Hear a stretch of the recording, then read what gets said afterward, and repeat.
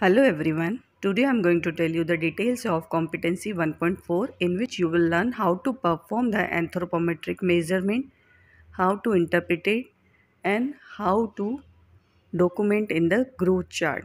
So first is the weight measurement. So in this image you can see the electronic weighing scale for the infant. Whenever you are measuring the weight, first you should make sure that zero figure is shown here. So this is the button, you have to press it and first set at the zero. Then you have to measure the weight of the infant in electronic weighing scale. And now for the children, this is the digital weighing scale.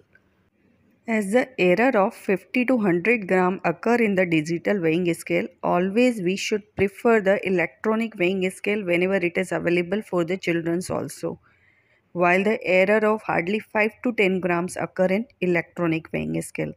Now there are some of the formulas to calculate the expected weight in children.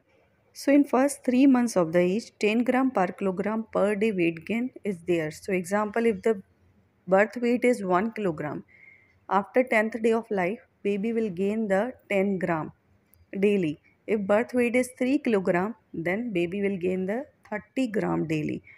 And between 3 to 12 months age in months plus 9 by 2. Between 1 to 6 years age in years into 2 plus 8. And after 6 years, one easy way to calculate the expected weight is age multiply with 3. So example, 8 years old baby, 8 into 3, 24 kg will be the expected weight. And the formula between 7 to 12 years age is age in years into 7 minus 5 divided by 2. And now in the newborn and infant, you should remember that 10% of birth weight lost initially, then baby regain the birth weight by 10th day of life. Then baby gain the weight 200 gram per week in first 3 months of the life, or we can say 10 gram per kilogram per day and 30 gram daily for the 3 kg weight baby. And then 150 gram per week's weight gain in second 3 months between 4 to 6 months of the life, and 100 gram per week weight gain in next 6 months of the life between 7 months to 12 months of the life. 15 gram per day weight gain will be there. Between 1 to 3 years of the age, 3 kg every year weight gain occur, and between 3 to 12 years age, 2 kg weight gain occur every year in children. So this is for the expected weight calculation. And this is the simple weight calculation. Birth weight double at the age of 4 to 5 months, triple at the age of 1 year, and quadruple 4 times of the birth weight at the age of 2 years, and 7 times of the birth weight at the age of 7 years. After that, we have to measure the length or height. In less than 2 years age group, we have to measure the length in lying down position by Anthropometer. In more than 2 years age group, we have to measure the height in a standing position by stadiometer. Now in this video you can see the infantometer. This is the mobile part of the infantometer. Toward this side we have to keep the legs of the baby. This is mentioned in the centimeter, up to 46 centimeter in white line, and beyond this in pink line. This is in inch. And now I am measuring the length of mannequin. Keep the head toward the fixed side and legs toward the mobile side. So the length of this mannequin is, you can see this one. Now I am measuring the length of an infant. You can see we should fix the feet towards the mobile part. Now in stadiometer for the children's, we should remember that occiput, shoulder, buttocks and heel should touch the wall, and then we have to stretch the stadiometer over the head, and eyes should be straight in Frankfurt plane. This is the way to measure the height.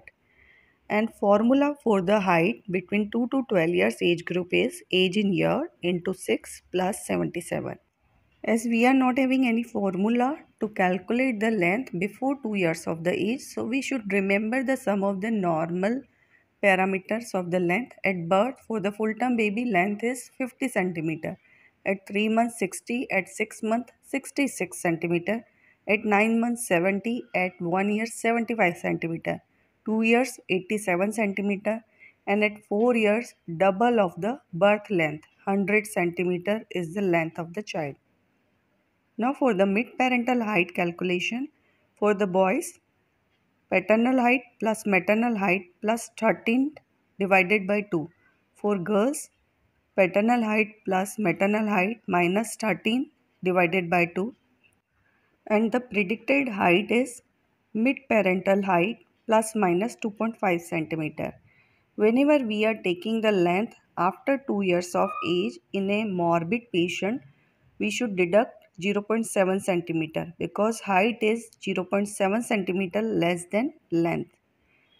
Then we should measure the head circumference and we should encircle the measuring tape in front over the supraorbital ridge and on back over the occipital protuberance.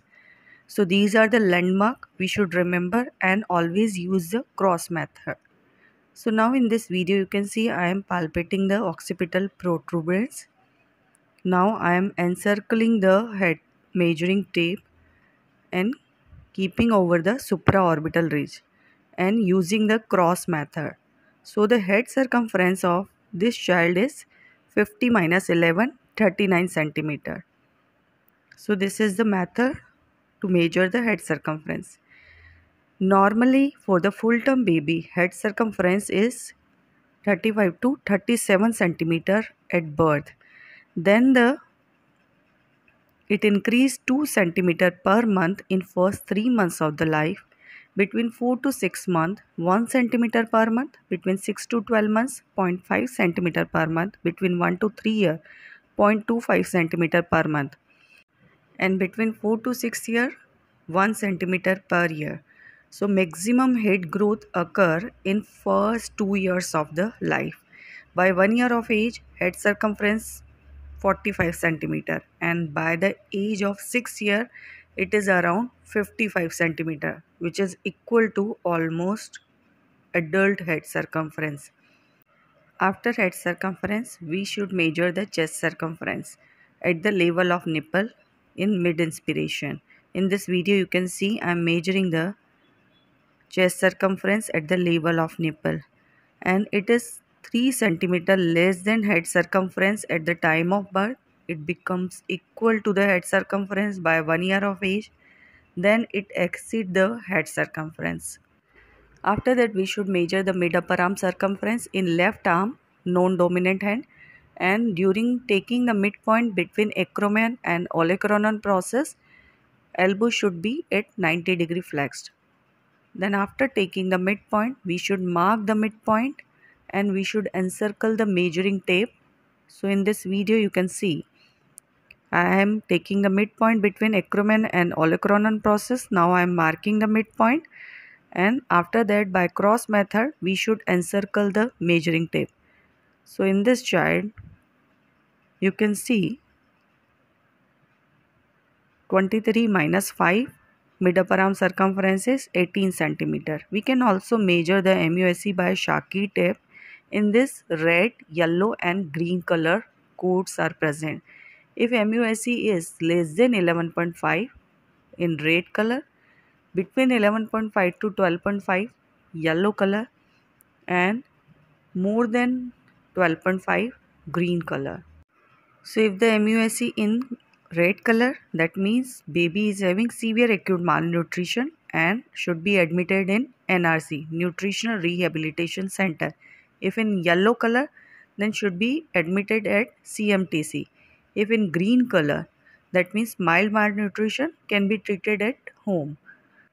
Mid upper arm circumference should not be measured in less than 6 month age baby. This should be measured between 6 month to 5 years old child, and between 1 to 5 year age group this is remain static, so around 15 to 16 centimeter in healthy child. If it is less than 13.5, Then according to the WHO classification of malnutrition, we have to categorize the mild, moderate and severe malnutrition. So in this table, you can see WHO classification according to MUSC and weight for height JD score. So if the child is having MUSC less than 11.5 and JD score less than -3 HD, we label as a severe acute malnutrition. Or if the child is having bilateral nutritional pitting edema, then again severe acute malnutrition. If MUSC between 11.5 to 12.4, we label as a moderate malnutrition. If between 12.5 to 13.5, we label as a mild malnutrition or child is at the risk of malnutrition. If MUSC more than 13.5, that means child is having normal nutritional status. After that, we should measure the upper segment and lower segment ratio. So we can take the upper segment by the taking the sitting height. So in this video, you can see he is taking the sitting height from head to middle of the pubic symphysis, and we can calculate the lower segment by height minus upper segment, or we can calculate the only lower segment in lying down or in standing position from pubic symphysis till the floor or tip of the toes. Then we can calculate the upper segment by height minus lower segment. Then the height of upper segment lower segment should be converted into the USLS ratio. Now you should remember the normal USLS ratio. At birth it is 1.7:1, at 6 months 1.6:1, at 1 year 1.5:1, at 2 years 1.4:1, at 3 years 1.3:1. So you can remember by the 3 figure at the 3 years age, then become 1.1:1 at 6 years of age, then 1:1 at 10 years of age, and in adolescent and in adults it becomes 0.9:1 once the child achieves the predicted normal height. So you can remember some of the figure. Example 1.6:1 at 6 months, so 6, 1.3:1 at 3 years, so 3, and at 10 years it is 1:1, so 1. Then we should measure the arm span over the back. We should tell the child to outstretch both the arms at right angle, and we should measure the distance between tip of the middle finger. Here in this video you can see he is measuring the distance between both the tip of the middle finger, and we can take the help of two person who hold the outstretched measuring tape between the tip of the middle finger, and we should take the arm span. In less than 5 years age group, arm span is 1 to 2 centimeter smaller than height, and at the age of 10 to 12 years, arm span is equal to height, and after that, arm span increases more than height and almost 1 to 2 centimeter more than height. Then we have to plot the weight and height on the growth chart. Whenever child is coming to the OPD, we should plot over the growth chart to see the growth of the child is according to the age or not. There are various percentile line over the growth chart: 3rd, 10th, 25th, 50, 75 and 97 percentile. So whenever weight or height is below 3rd percentile, it is abnormal. Whenever it is above 97 percentile, again it is abnormal. Various growth charts are available. We generally use the IAP and WHO growth charts. We should also calculate the BMI in more than 5 years age group, weight upon height square. It is normal when it is between 18.5 to 25.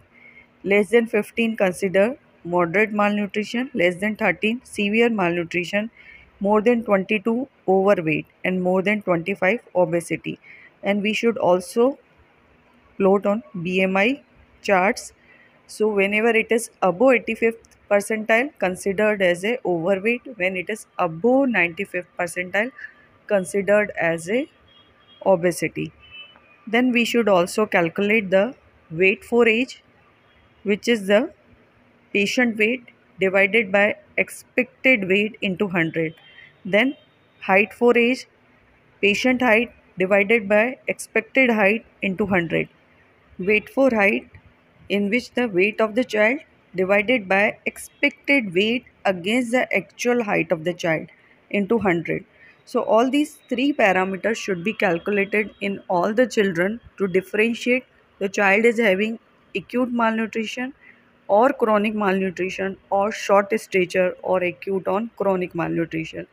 Now I am going to give you the examples of all these three parameters so you will be easily interpreted after that. Now I am going to tell you how to interpret the weight for age, height for age and weight for height.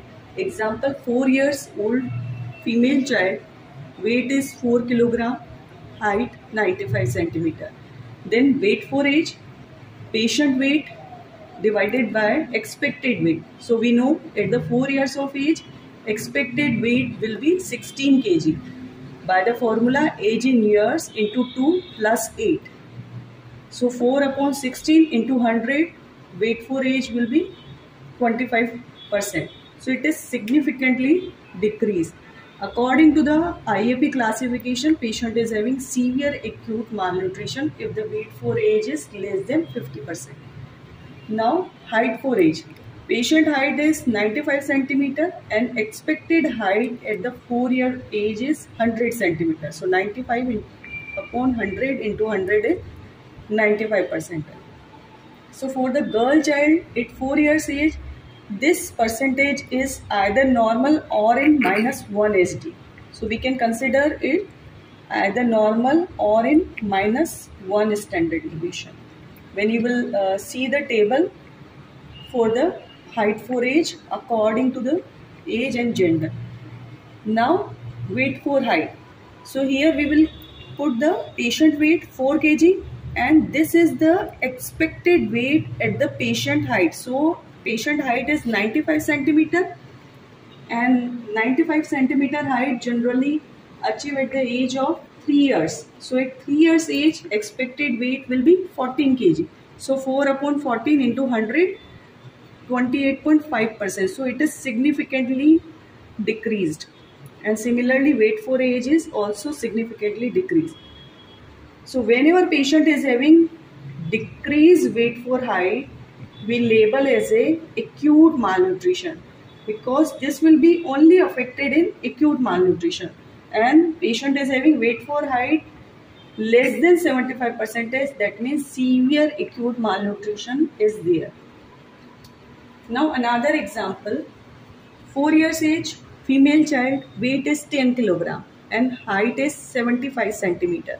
So weight for age, we will calculate similarly patient weight divided by expected weight into 100, 62.5%. So it is also decreased.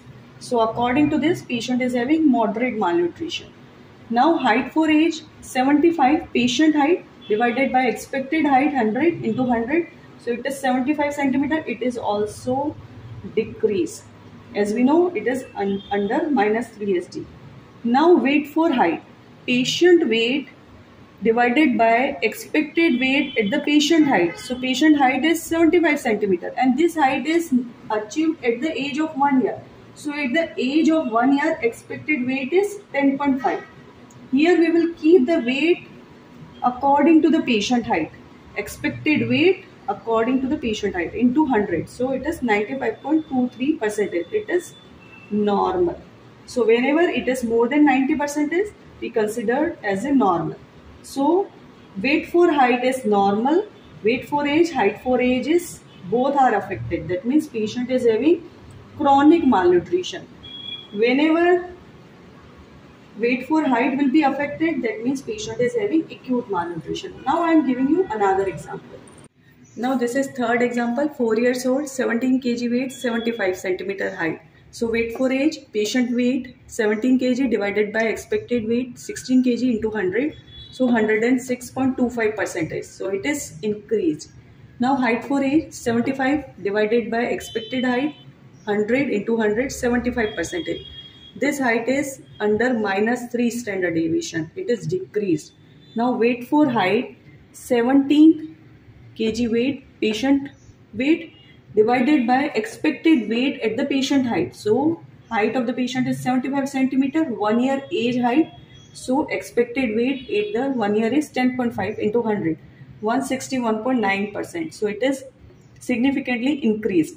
So patient is having short stature with obesity because height is decreased while the weight for age and weight for height both are increased. Now this is another example. 4 years age, weight is 8 kilogram, height is 88 centimeter. So weight for age, patient weight 8 divided by expected weight into 100, it is 50 centimeter. Sorry, 50%. It is significantly decreased. Now height for age, 88, patient height divided by expected 100 into 100, 88%. It is also decreased. Now weight for height, 8 upon 12. This is the expected weight at 2 years age because this height is of 2 years age into 100, 66.6.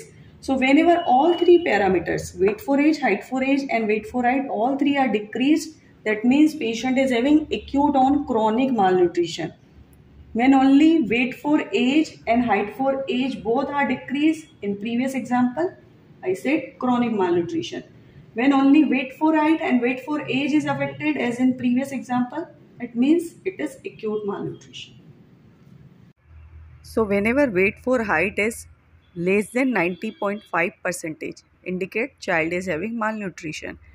When it is more than 120%, it indicates child is having obesity. And these few are the Kanavati index and some ratio of the head circumference, chest circumference, mid upper arm circumference, height ratio and Rao or Singh ratio. So these are of theoretical importance and sometime examiner also ask about all these ratios and indexes. This is the checklist of this competency PE 1.4. So now I am going to summarize again. We should measure the weight, height, head circumference, chest circumference and mid upper arm circumference between 6 months to 5 years, and then upper segment lower segment ratio, arm span, then weight for age, weight for height, and after 5 years BMI. So all these parameters should be measured to assess the physical growth of the child. Thank you so much.